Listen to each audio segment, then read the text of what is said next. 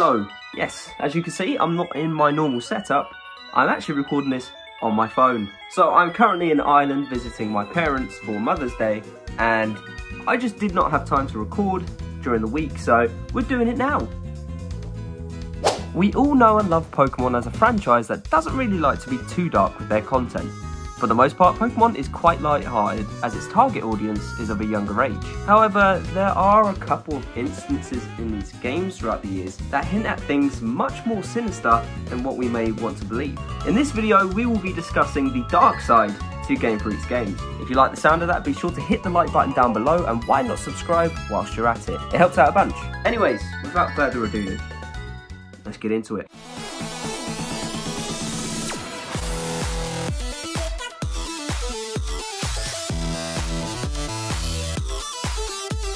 The Great Pokemon War. We humans live alongside Pokemon, at times as friendly playmates, and at times as cooperative workmates. This quote has been used in every generation of Pokemon since Red and Blue, in some form or way. Whatever way it's phrased, it still gives the same meaning to the player. Humans and Pokemon coexist to the point where they're both dependent on each other. So dependent that humans once used Pokemon as weapons to fight in their wars. In Pokemon X and Y, we meet a man named AZ. Man, if you watch like my past 3 videos, you might think that I'm obsessed with AZ. It's because I am. AZ tells us the meaning behind his actions in using a lethal weapon known as the ultimate weapon to end a war.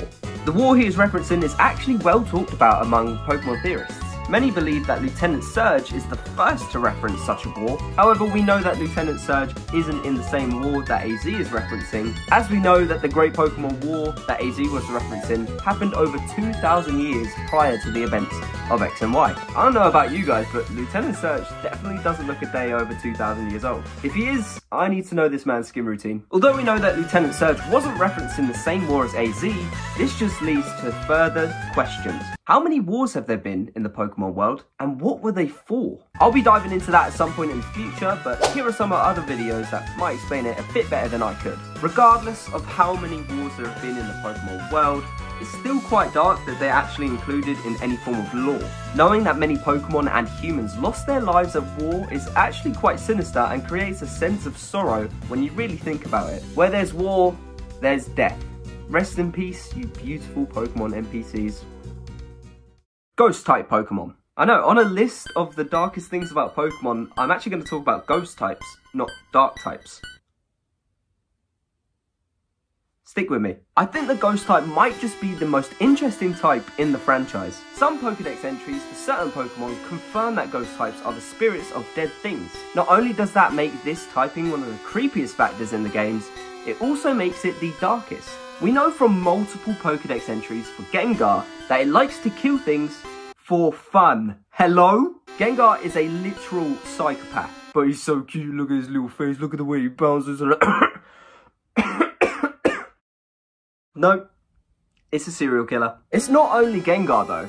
Look at this thing. One of its Pokedex entries reads, its actual appearance is unknown. A scholar who saw what was under its rag was overwhelmed by terror and died from the shock. A gust of wind revealed what hides under this Pokemon's rag to a passing trainer who went home and died painfully that very night. Wow, well, I want to know what the hell's under that rag. Well, it doesn't even stop there for Mimikyu, because this next Pokedex entry makes it even darker. A lonely Pokemon, it conceals its terrifying appearance beneath an old rag so it can get closer to people and other Pokemon. Personally, I think that's sadder than the Cubone backstory. The fact it has to conceal itself to try and get closer to others and to protect them from itself? Wow, Game Freak. That is messed up. Poor Mimikyu, man. Drifloon is another ghost-type Pokemon that just needs to stop. Said to lure away young children and carry them off to the afterlife. Some whisper that Drifloon are formed of reincarnated human souls, but these rumours are as yet unconfirmed. I actually can't believe that they kept this thing's backstory and lore as a child stealer. Seriously though, although ghost types have some really screwed up backstories, they are still fan favourites. They're just so cool, but Gengar, please try and get over your addiction of killing people.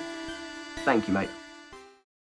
Evil teams. Pokemon's evil teams in recent years have become somewhat of a gimmick in themselves. Team Skull, Team Yell, Team Star all come to mind when thinking of evil teams in Pokemon games that aren't very threatening. However, nearly every single team prior to Generation 7 had very different ambitions to that of Team Skull, Team Yell, and Team Star. Team Rocket, for instance, is Pokemon's version of a mafia, literally. Giovanni is the leader of this organisation, having his grunts commit crimes such as stealing trainers' Pokemon, hijacking buildings with civilians in them, all while Giovanni sits back and enjoys the view. He's an extremely bad person whose team are just as bad as he is, really. Then we have Team Aqua and Team Magma, Archie and Maxie being their leaders. Simply put, they want to expand either the sea or the land, to such an extent that they wish to get rid of one of the two. Team Aqua literally wants to have a world of water, whereas Team Magma wants to create a world with just land. Both are delusional. Honestly, when you look back on these two teams' objectives, they were really trying to end mankind. Their plans make sense, but the reason behind their plans is just nonsensical. One team that just screams to me when talking about this subject is Team Plasma. One of, if not the best evil team out of all of them. Team Plasma's original goal was to liberate all Pokemon from their trainers by either manipulating the trainer to release their Pokemon or by theft. Gets this, Team Plasma's true leader exploited the group in an attempt to rule Unova as the only one with Pokemon. Now, this plan does seem extremely difficult to pull off, considering the amount of trainers that would most likely rather die than give up their Pokemon. Although the message that Team Plasma were trying to get across seemed like a very good reason to give up your Pokemon, most people in Unova saw past their facade and put up a fight. The whole of Team Plasma's story is extremely dark and one that I really adore. Well done Gamefreaks for writing such a masterpiece. We also have Team Galactic, who also just want to end the world and restart everything. Yeah, pretty self-explanatory why that's on this list. And I'll touch on Team Flare's antics a little bit here. What the f***, Lysander? What was your problem? Can we just, like, stop with all the genocide, please? So, I hope you enjoyed this video. Please be sure to leave a like if you did, and why not subscribe whilst you're at it. Be sure to check out the Discord. The link is down in the description below. We have a great community over there. Be sure to come and hang out. But with that, guys, I will see you in the next video.